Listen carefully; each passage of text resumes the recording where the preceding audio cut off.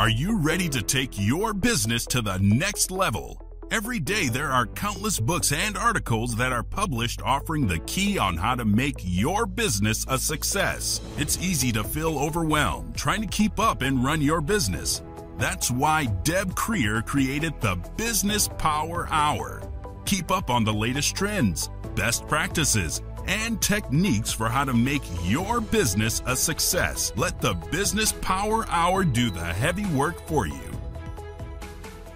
Good morning, good morning. I am Deb Creer, and I am passionate about giving professionals the tools that they need to make themselves and their businesses as successful as possible.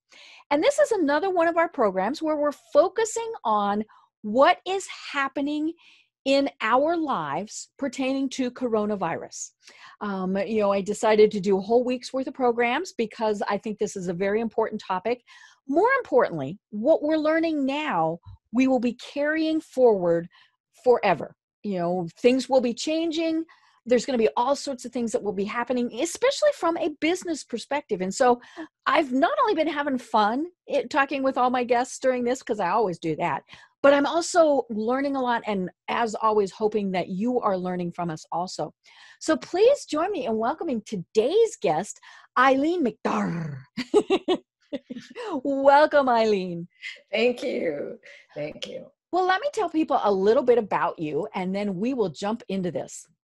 So Eileen McDargh, CSP, CPAE, and CEO, which she says is Chief Energy Officer of the Resiliency Group.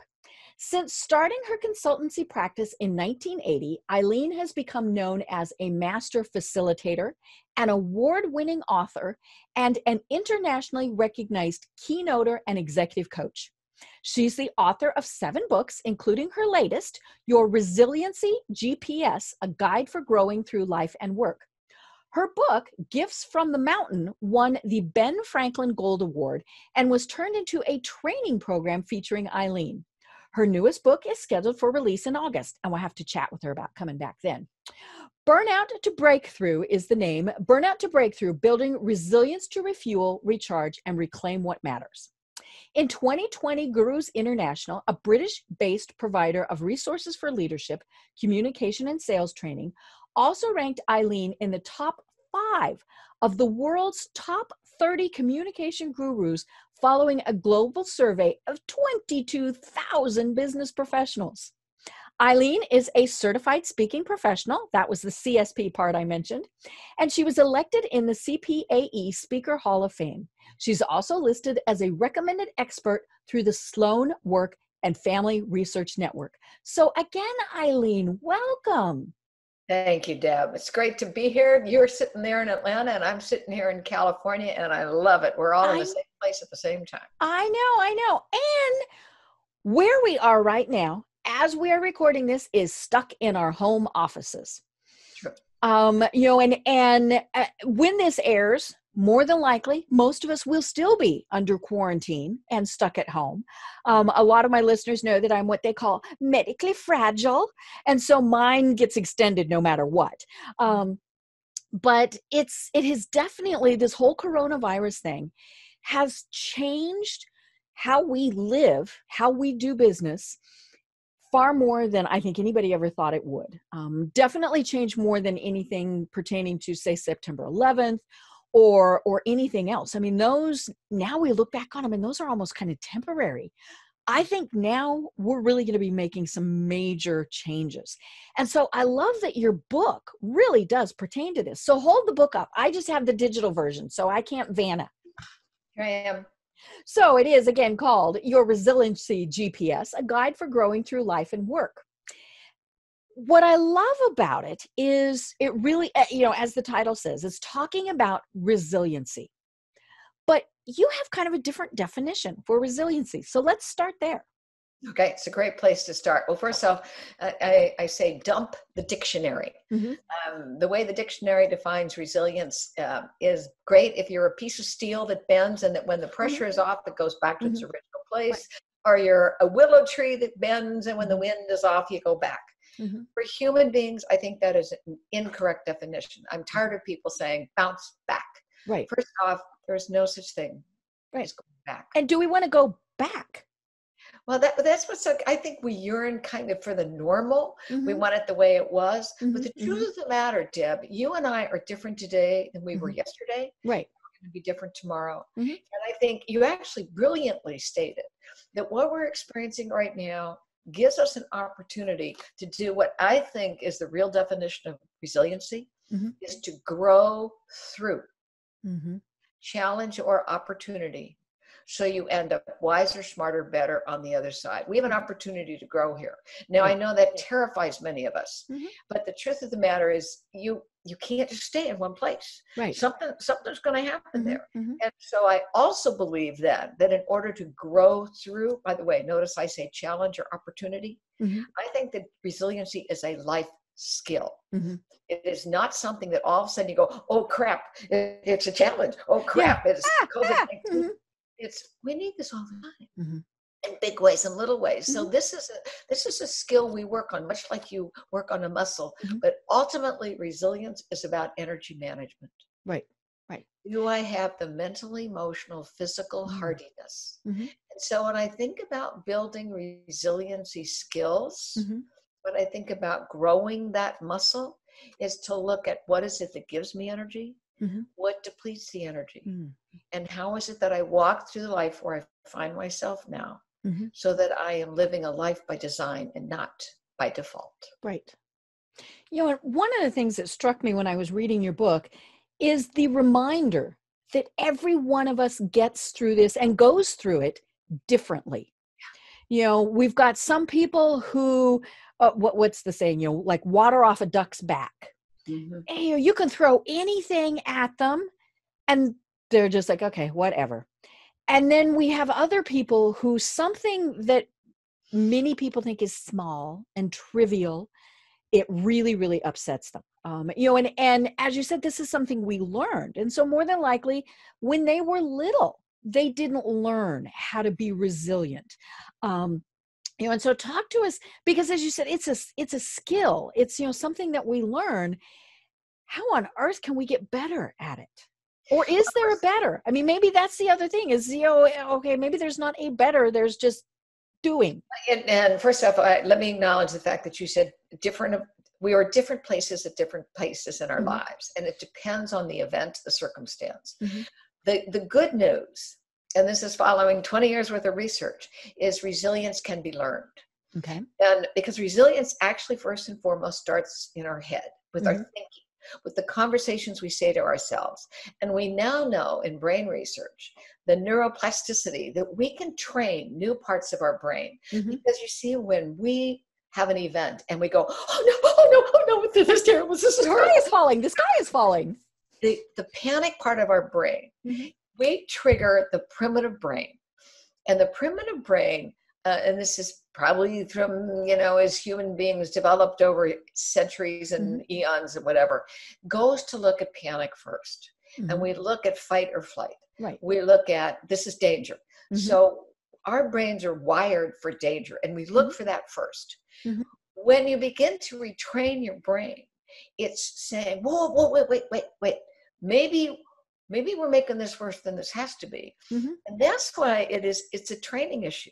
Because what our brain tells us, and our heart is, we'll talk about the heart too, what the heart is saying, then it creates our behavior and our responses. So that over time, we can develop more resilient responses. And there are some people for whom this will not happen. Right. Because they just, you know, this is the way it is. I've heard one friend who said, well, I was born with negative genes. This is just the way I am. Right. We know people like that. It seems like that. It seems like I know people who, no matter what, the sky is falling. Now this is gonna date you and me, but there was a cartoon strip years ago called Little Abner. And there was a character in the cartoon strip called, I think it was Joe Biddlefix. And in the cartoon strip, Joe Biddlefix always had a black cloud over his head. Right? So everything that happened was wrong. But you and I know there are people, if you say, how are you? It is a litany of how bad they are. You don't get fine. So if that's you, you get a choice. You want to carry that black cloud? Fine, not my choice. And by the way, one of the things I'm also discovering, and it's probably become more and more apparent with COVID-19, is I don't want to be around people who are like that. I don't want to see them on Facebook. I don't want to see them on LinkedIn or Zoom. And when the time comes that we can move more freely than we can now, I want to be with people who help me grow instead of pulling me down. Right. And if you're a negative person listening to this right now, I got to tell you, you are a sea anchor that holds everybody back from moving. Right. And so it's your choice point if you feel like that. But I don't want to be with you. No. And people still have to be realistic. I mean, Absolutely. we can't, and so, I want to, there's obviously a big difference. And then there are those Pollyannas, and sometimes I'm kind of a Pollyanna. I'm like, oh yeah, whatever. But, it's kind of that combination. But I love that you talk about, not being around negative people and social media, but I discovered as I was recovering from being ill that I had to be around people who were positive. And more importantly, when I was around somebody negative, that energy just kind of, and then that little black cloud was over me. And so there's some of them I can't cut loose. I mean, for whatever reason, but I can definitely limit my exposure to them. You said that so well. Sometimes when I talk about work-life integration, and I compare it to being in a boat, and there are different parts of the boat that depending on what's happening in our lives, we're sailing differently.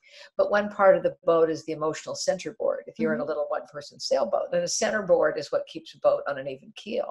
And we have people that are with us in that boat. And so one of the questions I like to ask is, who do you have in your boat? And who do you want to keep in your boat? And who do you need to throw overboard? Right. Goes, but it's my mother-in-law. Well, put her in a dinghy and tie her on. On occasion, go to visit her, but you don't have to hang. You don't have to hang around with her. Right. And also, when you said, and I'm going to do a little tweak on something you said, Deb, because I think it's a learning point. It's a learning point for me. When you said I had to be around positive people, I'm going to alter that and say I chose. True. To be around. So here's one of the first things about learning and growing in resiliency is to look at our choices. So what you chose was I chose to be with people who fed my spirit, who made me laugh, who brought me a meal when I needed it. So one of my questions to everyone who's listening to this is, what are your choices? And are those choices that you choose to make? Now, right now, you could choose to not shelter in place. That's your choice. Right. Not wear a mask, do whatever. Without a mask. Those are all choices. All of our choices have a response to them. If I choose this, this is going to happen. So you can't, like we have some people right now who say, I'm not responsible for anything. I'm not responsible for anything. Oh, yeah. No, not me. But you do. And by the way, even no choice is a choice. Right. You chose not to choose. Yeah. So I'm just going to hang in here and I'm just going to see what happens. And that's fine. But because my field is communication, the power of our language, Deb, to create what we experience is huge. So for example, all of this talk about social distancing, that is the wrong word. Right. It's not social distancing. It's physical distancing. What we need, what we yearn for is social connection. Yes. And I'm seeing work that's coming out now in resources and research that is saying loneliness can be a huge mental downer. Right. Want to know that we're not in this by ourselves. So the fact that we can use our technology to reach out to each other, to see each other. Let me ask you. Just Zoom. Well, Zoom. Somebody sent me the funniest thing. It was the Leonardo da Vinci's classic Last Supper in Zoom style. So right. They were all in their little boxes. And all the apostles at the top, like little Zoom windows. And let me ask you a question. Have you connected with people that you haven't talked to in a long time since this has happened? I have. And that's what's been fun about this, and of course the tragedy is that it takes something like this for us to reach back to people.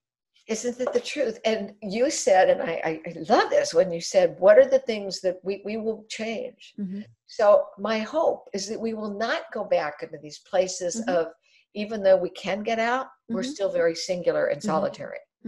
Now that we've learned that I can, oh my gosh, I can share what I'm feeling. I can talk about what I'm thinking. We can strategize where we go, that I'm not in this world alone. And aren't we seeing people now that we're waving to people, even though they're at a distance on the street? We're smiling at strangers. Right. We're saying thank you to the clerk in the grocery store. Thank you for being here today. We never said thank you before. No, we were like, it's their job, right? Yeah. And so, in fact, the other day, this isn't about me. We can all do something like this. I think that one of the things that helps us grow our resilience is when we step out of ourselves. What was me? And, all this talk about, well, maybe we'll get rid of the post office. Well, the post office does a duty that is amazing. I mean, it connects people in ways in rural areas. And everybody down on the post office. So the other day, I make a very mean lemon cake. It is the star of my kitchen. So I took down lemon cakes to the post office. Aw. Deb, they cried. And I thought, we need to go to your post office. Put your mask on. They got their little plastic window. And you say, I just came in. I don't need stamps, but I just want to say thank you for holding down the fort here. Right. One of the things that dawned on me when I was out and about, and I don't go out and about much because I really am in that category of, you need to stay home, even if you have masks, all those various things. So you have my little mask on, and I go to the grocery store, and I realized that I smile a lot at people. Well, can you tell? Am I smiling? Am I not smiling? And so I had to use my words. I had to say, thank you so much for what you've been doing. Hi there, whatever it was. Because, another thing, we there's a trail behind our house, and we walk on it every night. Great exercise. That I was never as relieved as when they opened that back up. Should they have? That's debatable. But and so we walk on that, and I realized that a lot of people that I meet, I would just smile at. Now I have my mask on, and everything, and so I have started saying hi, good evening, whatever it is, to acknowledge their presence. And I think sometimes, and you mentioned this in your book, sometimes that's all we need. We might be feeling a little, and all we need is somebody to acknowledge our presence. And so just think about that, folks. Just say hi to somebody. Hello, thank you. Because this is the business power hour, let me say something about those of us who are in management and in leadership positions within business. Particularly now that people are distanced and you really have a virtual workforce, whether you ever wanted it or not. Your ability as a leader, as a manager, to show up, if it's technology or however you're going to do that, and to smile, to say to your teammates, to say to those people, I really appreciate you hanging in with me. John, how are you doing today? Tell me how you are. And Mary over here. Right. I know you just had a baby like 6 months ago. How's the baby? When we connect on that level, it begins to develop a very different bond with people around us. His name is, in fact, I got to turn around to make sure I say it correctly. His name is Vivek Murthy. He is a Dr. Murthy. He was the Surgeon General, the 19th Surgeon General of the United States. And when he would gather his team together, this book is called Together, The Healing Power of Human Communication. And what Vivek would do is they never started any kind of meeting until they, in fact, identified something that was unique to them and special. Like, where do you want to go this summer? If you're going to go on vacation? What's the thing that really gave you a lot of laughter since the time we were together? Or what's the thing that's kind of weighing heavy on your mind or your heart?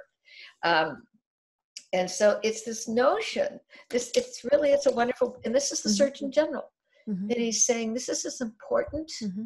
to our health and well-being as whatever surgery, medicine, how we work our healthcare systems, this human communication part. Right. And I think so many bosses, managers, whoever, think that they shouldn't get personal with their employees. And they need to keep it strictly business, and all of those things. But there's very simple ways to do it. People have pictures in their office of a hike they took, so you can say, oh my gosh, that looks like a fun hike. You're not delving into their personal life. You're just making a simple, basic comment. And again, you're showing that you're interested in them as a person, not just employee X. Deb, that's, we think, and I've seen this, I've facilitated these meetings, it's name, rank, and serial number. Okay. And the object of this meeting is to do blah, blah, blah. Whenever I take management groups away, we never start with, and therefore the problem is. We start with who sits around the table. I start with, I'll give them their individual assessments about how do they best communicate. I will do, this was fun. I asked all the people who were coming, and there's relatively small groups, like 20, your favorite piece of music. And then periodically throughout, I would play the piece of music and I'd say, okay, can you name that tune? And whose favorite piece of music is that? It gives you another dimension of the person. And the one time I did it, the song that was playing was In-A-Gadda-Da-Vida, which is a head song from the 60s. Right. The person whose favorite song that was the only attorney in the group. It cracked everybody up because they never thought this attorney would be the person whose favorite song was this head song from the 60s. So yeah, knowing it. In fact, to me, that's another intriguing thing about the way in which we're communicating. And in Zoom, when we have meetings, quote, in the office, office setting, it's the big chairs, it's the table, it's the water glass. Right. Now we see people in their own personal environment. Right. So right now, you are seeing me in my home office.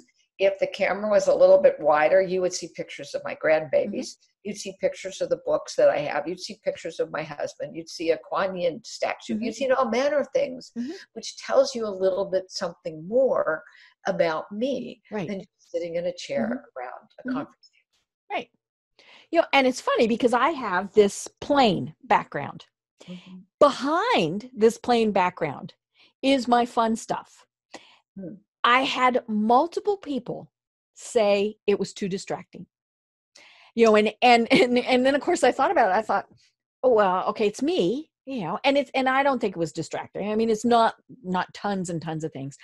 But, then I thought, well, I must not be interesting enough. And so they were looking at what was on my wall instead of paying attention. But, it's one of those things. And I talked with two people who were experts in listening. And they were the two who said, remove the distractions so that when people are listening, they're listening just to me, just to, and so I go back and forth, like when I'm doing a Zoom that's not part of this podcast, this is not here. People are seeing what I'm about, but I love the whole concept with now, as you were saying, we're seeing people's home lives. We're seeing somebody go wandering through. How many of those have we seen? Or they stand up and have shorts on. Now this is, I wear a t-shirt. Sometimes I wear a polo shirt, and so I'm always, but yeah, I've got sweats on. I don't have shoes on. I mean, certainly not a way that I would be in an office. And so I love that we are getting these snippets of people, and and sometimes it is a little distracting. I mean, and that is unfortunately part of the process of, nobody planned on this happening. So they didn't plan on the fact that people were going to see what was behind them when they're, and so sometimes it is a little distracting. I was talking with someone yesterday who was saying that, they had been on a conference call and somebody made a comment about her bedspread. And it was like, oh, maybe I shouldn't be, and it was very nice. I mean, and she'd made the bed, all these various things, but it was like, oh, maybe, and so, we might need to kind of rethink, but for some people, being in their bedroom, being at their kitchen table right now, that's the only place they can be to do these. We don't all have home offices or, the backdrop that we can put up. Right. But I love that we are getting to know a little bit more about people. And as you said, people that we haven't touched base with in a long time. I've received emails from people that I haven't talked to in a while. Certainly even some LinkedIn connections, things like that from people who said, we connected years ago and never really did anything. My aunt has gone back and she got out her Christmas cards from several years ago and is handwriting notes to everybody. Because when we send Christmas cards, it's the card. You might sign it. You might put 2 sentences of personal in it. You might put the copied letter, but how many of those are personal anymore? And so she's going back through and saying, hey, just reaching out and saying, wanting to know how you're doing. She's still not writing a ton, but she's making that connection again. And she's using the post office. Yes, I know. We love the post office. We do. Well, one of the things that you talk about in your book is that there are 4 resiliency skills. And I love these because, we are talking about how to, everybody's resilient a little bit or a lot. I mean, but we need to work on these skills, whether we're the little bit or the lot. So what are those 4 skills? And then let's talk about them in more detail. Okay. The 4 skills are, and I'm going to put them in the order somewhat of importance. The first skill is adaptability. And adaptability is, this is your brain talking to you first, to look around at whatever is happening, the event, the circumstance, whatever, and to determine in how many different ways may I choose to respond to this. And what makes this word powerful are 2 other words, requisite variety. Requisite variety comes from the field of biology. And it says that the organism with the greatest number of responses is the one that survives. Not the strongest, not the smartest, but the one that has multiple ways of responding. So first and foremost, for adaptability, we're saying how many different ways can I choose to respond? And for example, right now to this COVID-19, how many different ways can I choose to stay connected with my customers, with my teammates, with my family? One of the things that I think can be a great thing that could come out of COVID-19 is that we realize when we are at home and we start to do, quote, our work, all of a sudden you're going to begin to wonder, why am I doing this?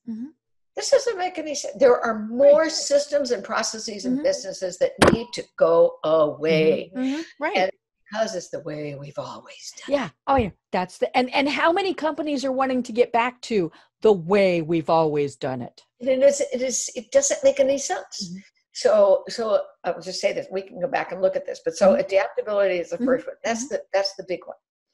Agility is the second one. And agility has to do with movement. It's one thing to think about things. The other thing is to put things in action. So when I put things in action, what are the things I say to myself and how is it that I'm going to behave and act, do things differently? And we can talk about that, Deb. What are the things I want to do, particularly if I am in this home, I want to say homeschooled, but in this sheltered environment where I have to stay within my house? What are the things that I can do? So agility. The third skill is laughability. Laughter is a huge resiliency skill. And you who have gone through cancer, you know darn well, and you have purposely said, I choose to be with people who aren't downers. They're not Debbie Downers. You find ways to laugh. Laugh is perspective. So when I can laugh at some of the things, and that's what we're seeing now. How many of us are getting crazy emails or memes or whatever about all of this stuff that it makes you just have to sit and laugh because it gives you perspective. And the fourth skill is alignment. And alignment says, am I lined up with that which is most important to me? Why am I here? what is my purpose? Mm-hmm. And we've been seeing this now for the last couple of years at organizations, that people want to work for organizations that don't just concentrate on just the bottom line, Mm-hmm. but what is my contribution to the community, Mm-hmm. to the nation, to my planet? Right. And you'll see this in the younger workers, the millennials. Mm-hmm. Yeah, there's always going to be exceptions. Just Mm-hmm. show me the money, show me the money, show Mm-hmm. me the money. But even customers, clients are buying things because they value the purpose of that organization. Right. So it's kind of like this triple bottom line. It's Mm-hmm. profit, people, and planet. Mm-hmm. So those in a nutshell are the 4 skills. Mm-hmm. Mm-hmm. Right. Yeah, I realized one of the things that I wanted to talk about before we do the 4 is your book is called Resiliency GPS. What the heck does GPS stand for? Thank you. It stands for your growth potential strategy. Mm. And I choose GPS because all of our life is a journey. Mm-hmm. And in order to make a GPS work, you first have to start with where you are. Mm-hmm. You can't tell Siri to take you to the Marriott Hotel in Newport Beach, because Siri is first going to look around and say, where the heck are we starting from? Exactly, where are we starting from?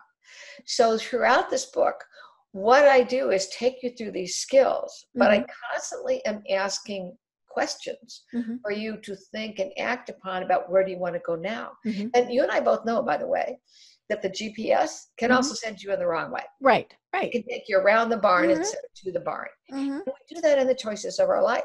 I think that this is what I want to do. And all of a sudden you step and go, oh, I don't think that's it. I think there must be a different way to do this. So what this GPS is your growth potential strategy as we move through developing, or the other word I like to use is cultivating these skills. And one of the reasons I like cultivate is when you think about a garden, and you told me you got turkeys behind you, and you've got foxes, so you've got some wildlife behind you, and I'll bet you dollars to donuts you also have a garden. Do you not have a garden?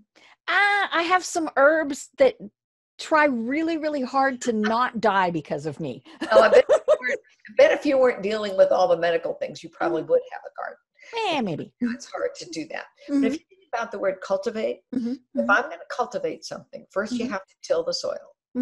You have to turn it up, and you have to get rid of the stuff that doesn't belong. Well, in our life, we got to till the soil. The things that we're sitting in the soil of our life that I got to figure out what that is. Then I got to plant the seeds. What is the seeds that I want to work on, that I want to grow? Then I have to water them. How do I come back and say, okay, that was good, but it needs more water? How do I weed? What's the stuff that I need to get rid of? Right. So it's a constant way of growing, just like we would grow flowers in the garden. Right. Yeah. Right. And it's funny, of course, because as I was reading everything and thinking about GPS, I was thinking that my poor little GPS is continually going, recalculating. And, and my mother just loves it when it does that. She thinks it's the funniest thing in the world when my GPS, I'm going and it says recalculate. She's like, oh, but I think that's one of the things that we need to remember is we can recalculate. Absolutely. There's nothing that's telling us, that we have to drive off that cliff. If our GPS takes us somewhere where we're thinking, not supposed to be here, you can turn a different direction. Again, it comes back to you get to make that choice. Right. And in my book, for each one of these skills, I talk about recalculating questions.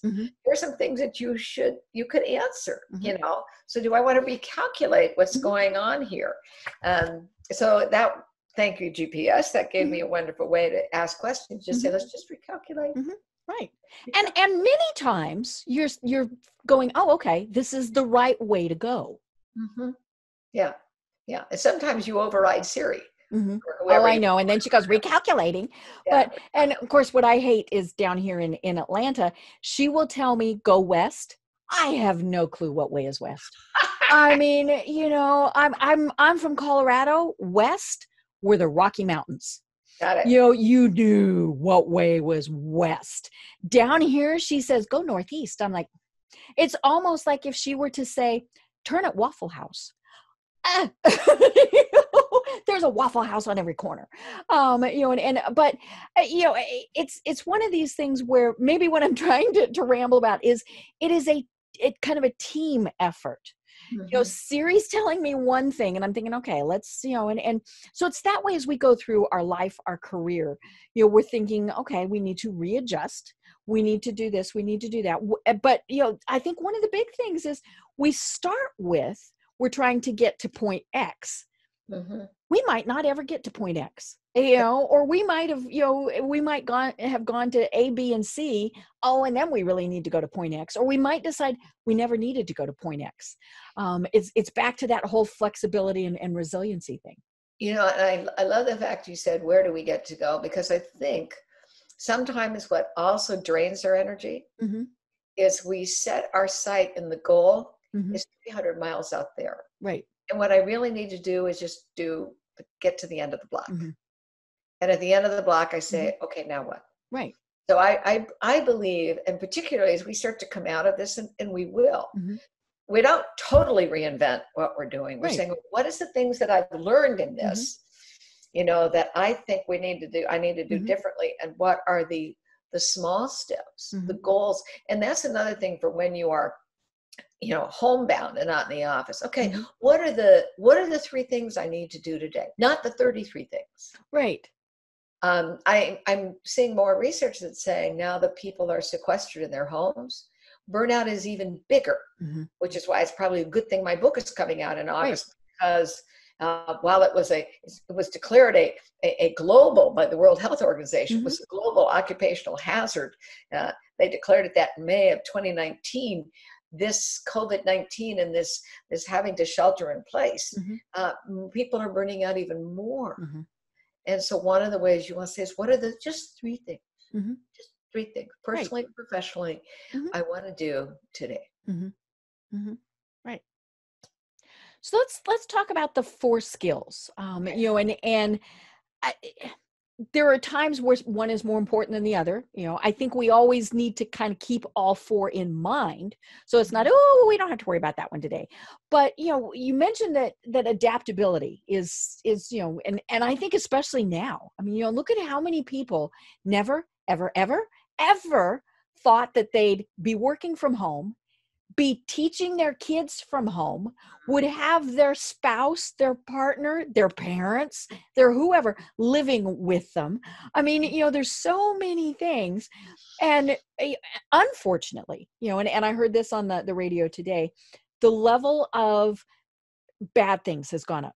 Domestic abuse, alcoholism, and I mean, I gotta admit, there are times where I'm thinking, wine, I need wine. Oh my God. And I don't have kids at home. I don't have, all these things that so many people do. But, being adaptable is, I think, one of the absolute hardest things. And maybe part of it is because things are so uncertain.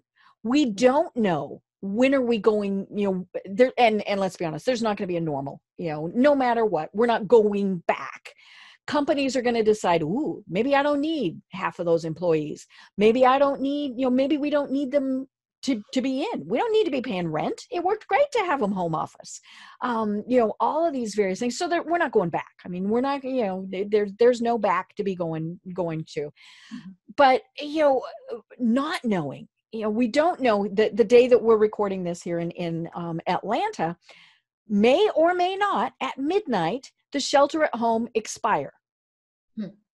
Okay, if it does, what does that mean? If it doesn't, what does that mean? Many businesses very specifically don't know when they're going to be allowed to open. What are the rules going to be when they're allowed to open? I mean, all these various things. And so that it really screws up the being adaptable when you're not sure what the heck you're even adapting to. So let me respond to this in a couple of ways. First off, we can only adapt where we show up, and that is today. I can't control what happened yesterday. Right. And I really have no control over tomorrow. So first and foremost is, what are the things that I can do today? Just today. That's it. Because what gets us into a place of panic is because we don't know the future and we keep trying to live there. Right. And I don't know how to live there. So my place of power, remember I also said resiliency is energy management. My place of power says, what is it that I'm doing today that is either giving me energy or depleting energy? And what can keep us back from being adaptable, where I show up right here, right now today, is when my brain goes, and you and I talked about this, Deb, my brain goes into negativity. Right. I say, why in the world is she playing with that toy right now? Can't you see that I'm on the phone? How come he's asking me when dinner is? He can do dinner on his own. So we get, we fall into that. Right. And it becomes a circle, a cycle. It is. And also what happens with negativity, and frankly, women do this more than men. We're very good at being creative about negativity. We can make it up with the best of them. Oh my gosh, this is going to happen. I have a relative in my life. Let me just give you, this is a great example. She'll turn anything into something negative. And she was visiting here, and my sister's driving her up this very windy road in Los Angeles. And Mildred says, oh, there must be a lot of accidents here. What? No, Mildred, I've lived here for 20 years. I've never seen an accident. Well, we're not home yet. Yeah. I'm going to be negative, and I'm going to do it no matter what. So the things that hold us back from being adaptable are negativity. It holds us back because we say, it's not the way I used to do it.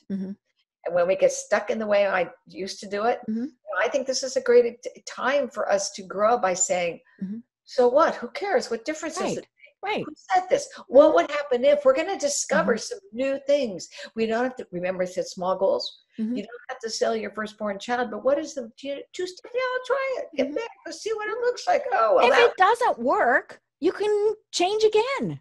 It is. The other thing that can help us in adaptability, because remember, we're looking for requisite variety. We're looking for different ways to respond, is the thing that I think of as intelligent optimism. You talked about the fact that there are those Pollyannas. Oh, it's going to be just fine. Well, throw up. That's not going to happen. Then you have the doom and glooms. Intelligent optimism is where you take what is happening, you acknowledge the negative part of it.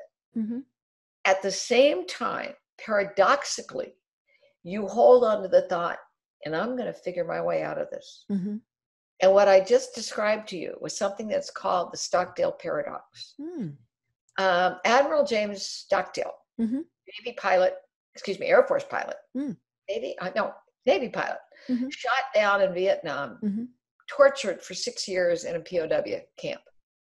When he got out, he said, and he was he was the one that's instrumental in pulling the prisoners of war together and helping them. But he said we could hold two very different thoughts. One thought was, this is brutal, unrelenting, and terrible. The other thought was, I am going to survive this. And so holding those two thoughts is not denying the reality of what's going on.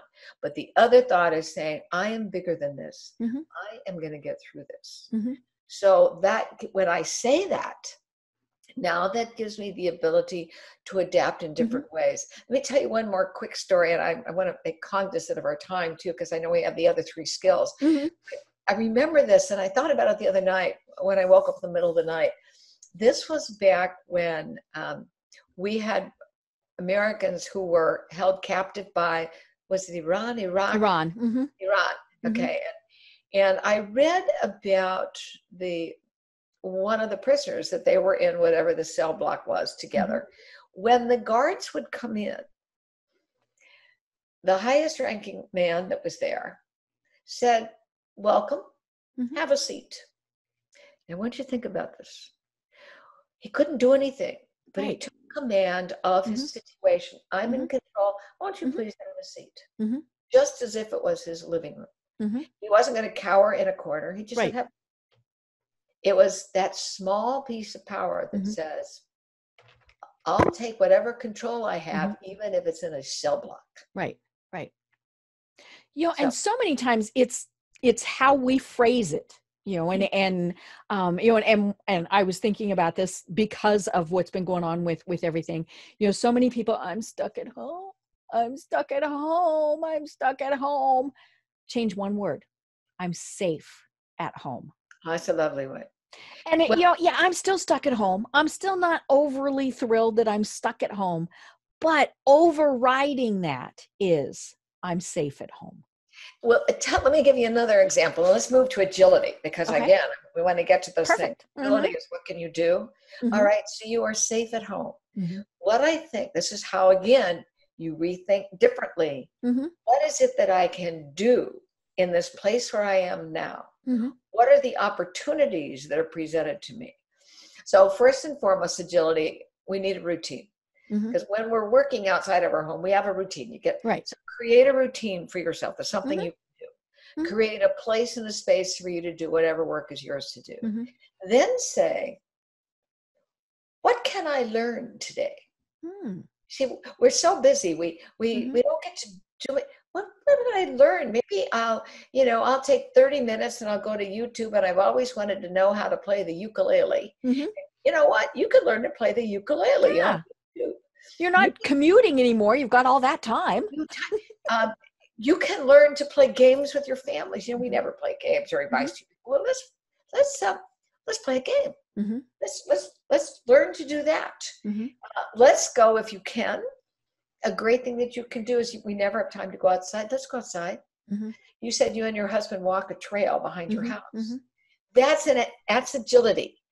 That's doing something, and to be in nature, even if you just sit for 10 minutes with your face toward the sun. These are all ways of which you are, what I think of as controlling the controllable. So if I want to be agile, what is it that I have control over within this space? So what is it that I can create a routine? Okay. What are the things that I can learn? Exercise? Oh my God. This is huge. This is huge. Now, today, here my husband and I rolling around on the floor doing sit-ups. We're doing push-ups. We're doing reverse push-ups. We're trying to do a plank. It's the best we can do inside. But whatever you can do physically, because your body and your mind are going to operate a lot better. Right. So that's what agility can do for us. When I restructure and think differently about the advantages of being safe in this house. And we need to feel like we've got at least a little bit of control. I think that is, and so, is it, okay, I'm going to get up still at 6 every morning. I'm going to do this. I mean, we still need that little bit of control. And it's funny, that's one of the things that I've heard people saying who are homeschooling their kids. They're really trying to stay with that schedule that the kids had when they were in school, as much as they can. But the kids, for them, it's important to know, what, at 11 o'clock, we're going to do X. Now it might be 11:10, it might be 10:45, but they need that little bit of structure to kind of hang on to. Long ago and far away, I taught school. And one of the things that I realized, I had 7th and 8th graders. Oh dear. Is that I loved them. They were great. But what they wanted was discipline and structure, because it gave them a sense of security. Right. There was another teacher who the kids just ran wild. And they made fun of that teacher when they came in. And I'm not saying I'm the greatest teacher in the world, but the kids responded to the structure. Let me say one other thing to do about agility, because we're talking, that's action, but things in motion. And I think I'm reading a lot about this too, is rather than jump into what I'm going to do, stop, breathe. Meditation is powerful. And that doesn't mean you got to sit and stare at your navel. It means that you still down your heart and you just breathe. Right. You just breathe. And there's apps that you can get on your phone. There's a publication called Mindfulness. You can go to mindfulness.org and pull down things.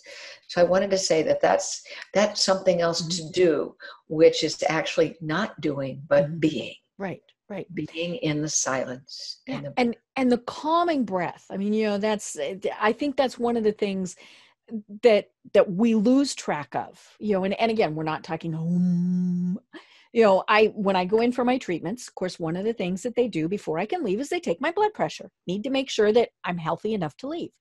And there are times where, like there was one time where the ladies on either side of me were having a political discussion. Mm. I mean, and it got hot. And there I am in the middle, trying to read my book but of course my blood pressure had gone up. And so they came and they took my blood pressure and it was too high to let me go. And I said, give me a couple minutes. Mm. And I closed my eyes. And now luckily those ladies had left. But, I closed my eyes and I breathed deeply and slowly, and I held it and I dropped my blood pressure 20 points. Wow. I mean, they were like, oh my gosh. I said, that's all I needed was to calm myself back down. Right. Powerful. Mm-hmm. Well, when you said those ladies and the political stuff, I mean, that is the stuff that makes our blood pressure crazy. Oy. Yeah. But that third skill, the laughability skill, they say laughter is the shortest distance between two people. Mm-hmm. If I got two people who are going at it, if I can get them to laugh, right, I've just made some kind of difference there. Mm-hmm. So I think finding things that even give you just a small chuckle, it's a resiliency skill. Mm-hmm. So what we want to do is what I think of as look for the funny. Mm-hmm. And you were telling me some things that were funny that occurred to you as you are in this process of becoming better through the cancer that you have survived, and and they make you laugh. And that laughter, when we laugh, the endorphins go up. Yep. The cortisol, all the things that can make us crazy and brings back the good stuff. So looking for things to laugh. My husband right now is reading Leo Rostin's book. I think it's called The Great Book of Jewish Humor. I can hear him in the den. He is howling. Right. And it's a book. Reading a book. Yeah. When was the last time we got to read a book? He is just, and I love it. When we go and look at, we'll go to Netflix or something. What are we looking at? We looked at American in Paris, Singing in the Rain. Okay, for those younger people, believe it or not, those back in the days when there was music and singing and dancing. But looking for things. And you went, oh. I know. It makes you feel good. I don't need to look at blood and guts and thunder. I want something that if I'm going to close my eyes when that thing is over, I want to just close my eyes smiling. Right. So the last skill, talk about smiling. The last skill is alignment. And alignment, I think it's best expressed by using the words of Viktor Frankl, who survived the Holocaust. And in his book, Man's Search for Meaning, he has a statement that has always stuck with me, Deb. And he says, man, and I will say, and woman, can survive any what if they have a why. Something that is bigger than you. That is a why that lets you continue. Whether it's because you want to walk your firstborn down the aisle when she's married, whether the why is, I want to make a difference in my community. Maybe it's a volunteer role that you play with an organization. But there's something there's something that's bigger than you. And so first, let me say thank you for inviting me to be your guest. Because my why, which I've had since I was in high school, was to make a difference. And I remember thinking, I don't know if I can help people get wiser, but maybe I can help people feel happier or more comfortable. And so the way in which I operate on that in the world is by words, by the written word, by the spoken word, to see if I can be a contribution. That's it. My husband said, well, you need to go out. I said, Bill, as long as I can feel that I've made a contribution, and we all can make contributions, right. Whether you take the cake to the post office or you offer to go to the grocery store for your shutdown, neighbor who can't go out. All of these are contributions. So being clear on that why, and every day saying, what was the contribution that I made? And that allows you to do one other thing. It's to be grateful. Right. Yeah. And sometimes that is hard. I mean, let's be honest. But but sometimes it's something little. I tell people, people that know a lot of what I've been through, and I've been through a lot. I mean, I think I'm up to surgery 17. Who would have thought? And I think I'm going to have a party when we hit 20, but hopefully that's like a long way off. But people, they'll say, oh my gosh, I'm an inspiration to them. I'm, and I mean, all these, and I'm very grateful for anything somebody says, but usually what I tell them is, the alternative is just not acceptable. And which, see, it makes you laugh, but it is also true. I mean, because I could have at many points said, me, I'm done, but so, yeah, it's getting through and people who know me, and if you haven't figured out by now, anybody who's paying attention, I get through a lot of life by laughing. But I try, I don't poke fun. I don't do things like that. But yeah, it's sometimes my goal is that I get to tomorrow. I mean, and I was asked by, there's a site called eSpeakers, which is, it's an online way of keeping track of engagements and stuff like that. And they asked me would I create a little video about why I'm still happy. And Deb, what you said is, it just took 1 minute. And I said, well, I woke up this morning, you were on my mind. That's what makes me happy. As I woke up, I have another day. What a gift. What a gift in that day. Right. And there will be things in it that happen that you're like, oh, God, that sucked. But we make it through the day, and we get to be able to go to sleep and wake up again. And then I think especially now, we're very grateful because there are so many who aren't, who aren't making it through. We some stupid little bug that we thought wasn't going to do anything. It's just catastrophic for so many people, and doesn't cause anybody, anything for other things. But, we need to be grateful that we made it through, because there are people who didn't. I keep a gratitude journal. And I think writing it either at the end of the day or the beginning of the day or both. Just say, what are 3 things? And you're right. Some days, I got to breathe. I had avocado toast. Yeah. Whatever that is. When you begin to look at how much we do have, if you have one person who cares about you, what a gift. Yeah. And it is, it is a challenge every day for everybody, and I had a day last week, and I don't have these real often, but I had one of those days where it was, nobody will notice if I'm gone. And I mean, and I don't know what triggered it. I don't know what the heck was going on. I'm sure part of it was what I am now calling Corona cranky. But of course that passed, now if it hadn't, I would hope that I would get help, and that is, one of the other things is, folks, we're not in this alone. Whether it's Corona, whether it's that you are sick, whether it's that you're not sure about your job, there are resources, there are people that can help you, and so please reach out to people. I mean, there's absolutely nothing wrong with it. And it doesn't mean that you're any less if you have to ask for help. That's so true. I'm glad you said that, because I think the ability to ask for help, particularly if you're in a leadership position, say, you know what, you're going to see some things I don't see. I need to know what you see. Oh, yeah. That we are on this. And so asking for help is a great strength. Right. Well, oh my gosh, Eileen, we are at the top of the hour. One of the things that I really wanted to talk with you about was the fact that you are a professional speaker.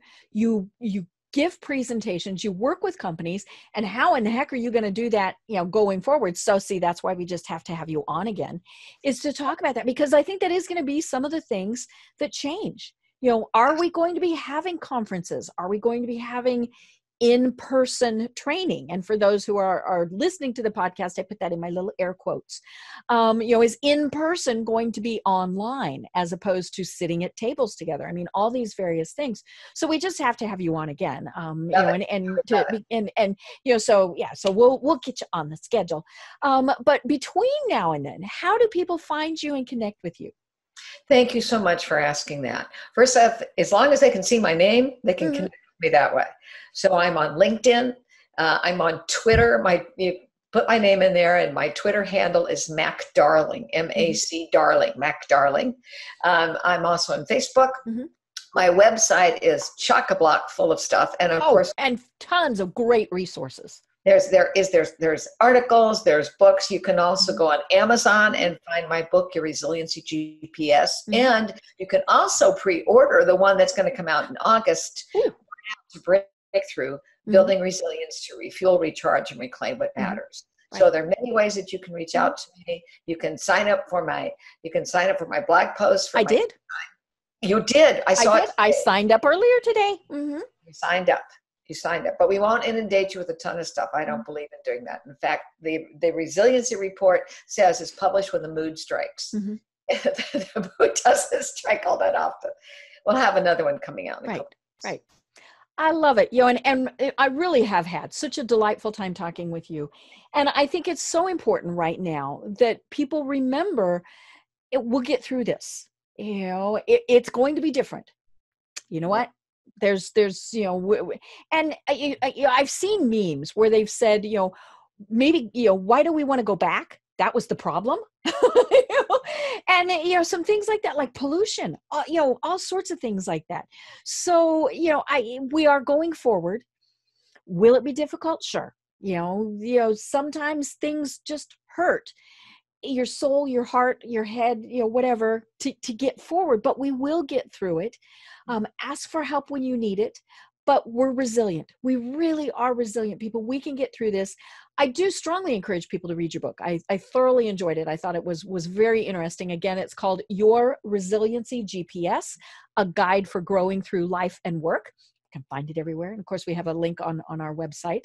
But are there any final words that you want to leave us with, Eileen? I think I'm just going to leave you with the words of Howard Zinn. There are many people who have so much more wisdom than I do. Howard Zinn was a philosopher, and he said, "To have hope, one does not need certainty, only possibility." Oh, I love it. I love it. Well, I am Deb Creer. I've been having the most delightful time talking with Eileen McDargh. And until next time, everyone have a great day. Tune in for our next program for even more trends, best practices, and techniques for how to make your business a success. The Business Power Hour, hosted by Deb Creer, is proud to be part of the C-Suite Network.